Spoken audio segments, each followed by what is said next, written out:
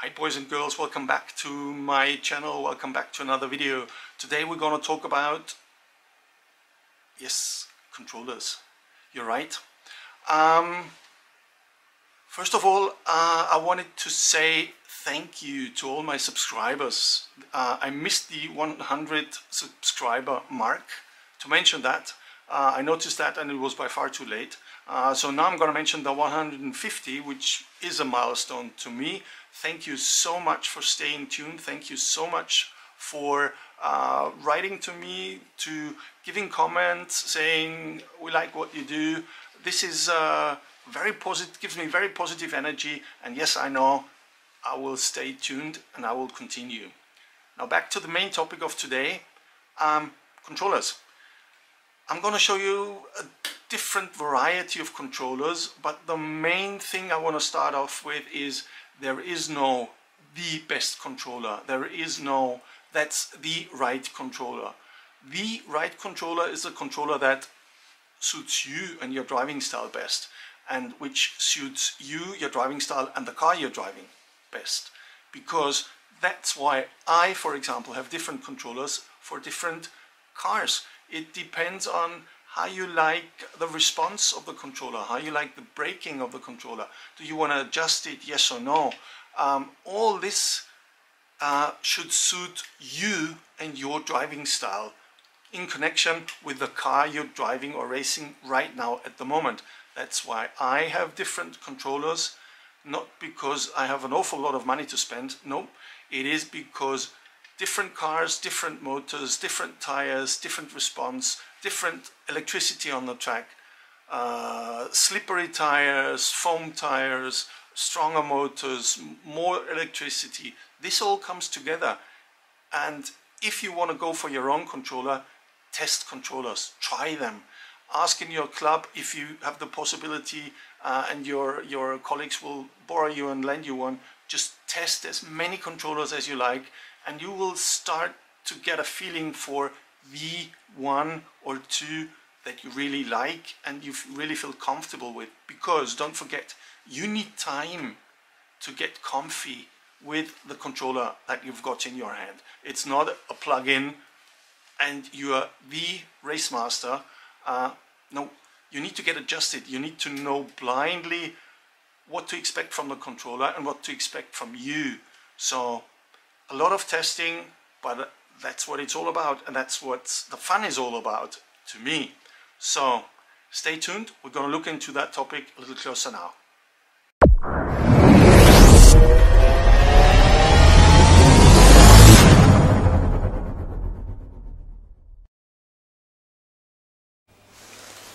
So here we are taking a look at different controllers.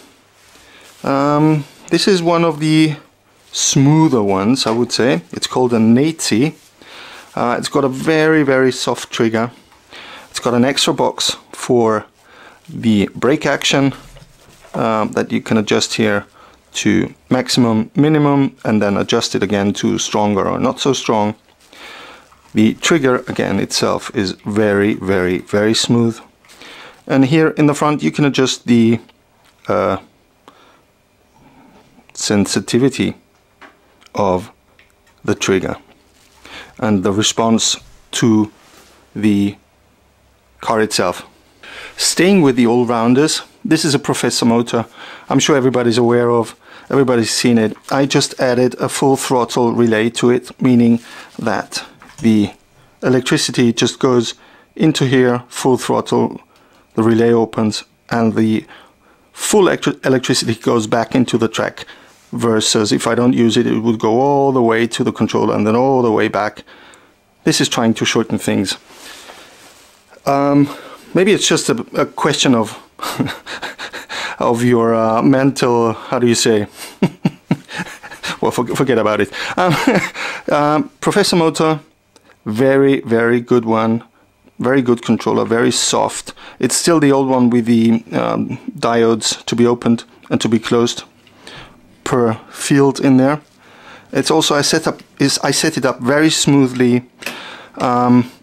It could be upgraded with I think this is for brakes or throttle. I always mix it up, but one or the other. You could upgrade that controller. I didn't. I use that controller to borrow out for beginners if they want to try a different controller, higher sophisticated controller than the ones out of the start boxes from like various brands. I'm not going to mention any here,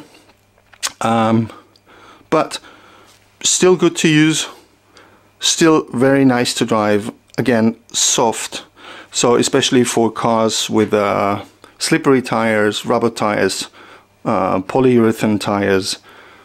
This is definitely one of the choices.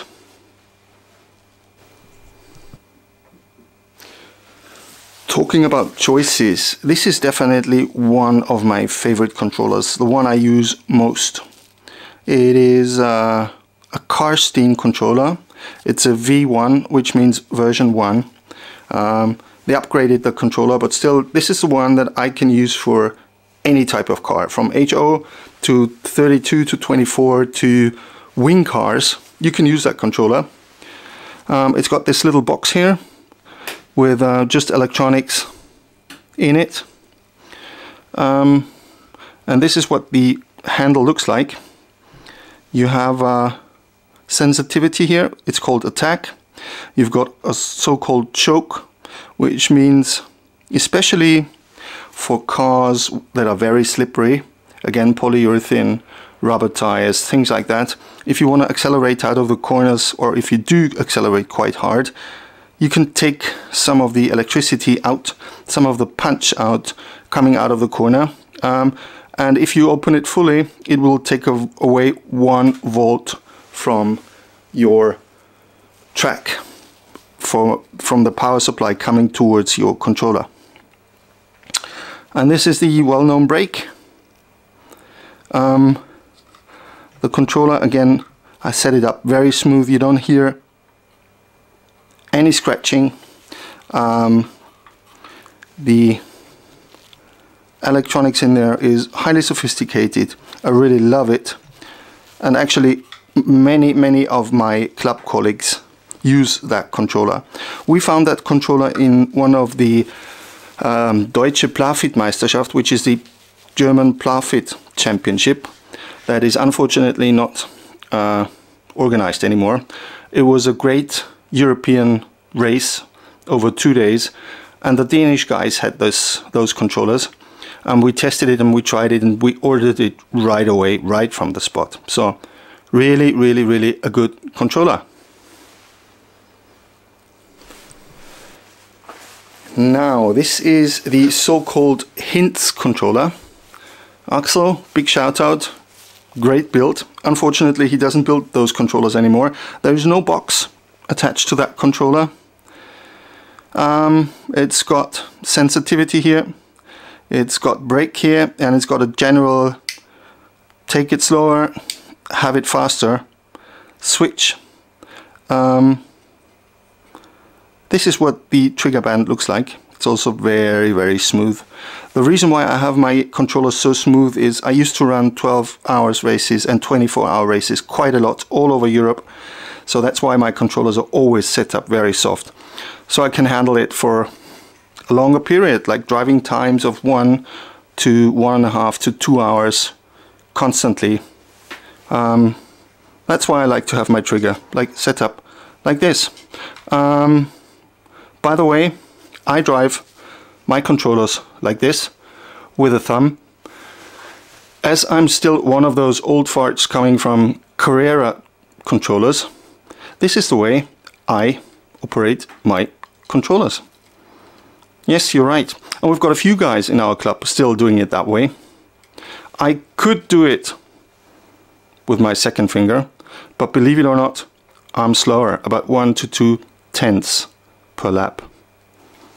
So this is the Hints, not produced anymore unfortunately, but great controller, mainly for 24 cars, faster ones like the scale outers with foam tires, so more grip. That's when I use it. Now the last controller I wanted to show you is my last purchase. It's an Slot controller. It's got a control box here that will show you the current that comes out of the track. You've got a fuse in case you plug in wrong. That's why I marked my plugs with plus, minus and brake. And you can adjust your brake setting here, and you've got a maximum minimum brake setting here on the box.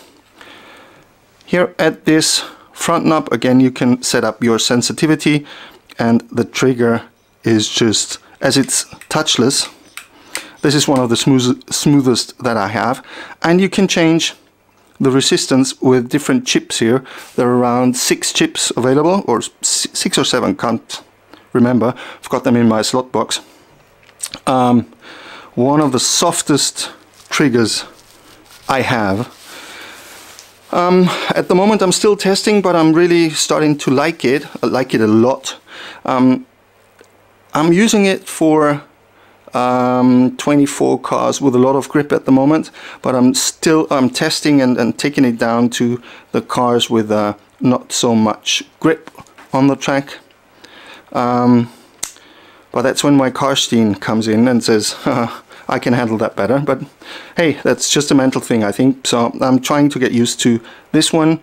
It is a great controller, no doubt about it, and I really like it. Okay, guys and girls, hope you did like that quick preview. It's just a few controllers available here in Europe. It's not all, by far not. There are so many controllers out there. And yeah, just keep testing. Try what you like best.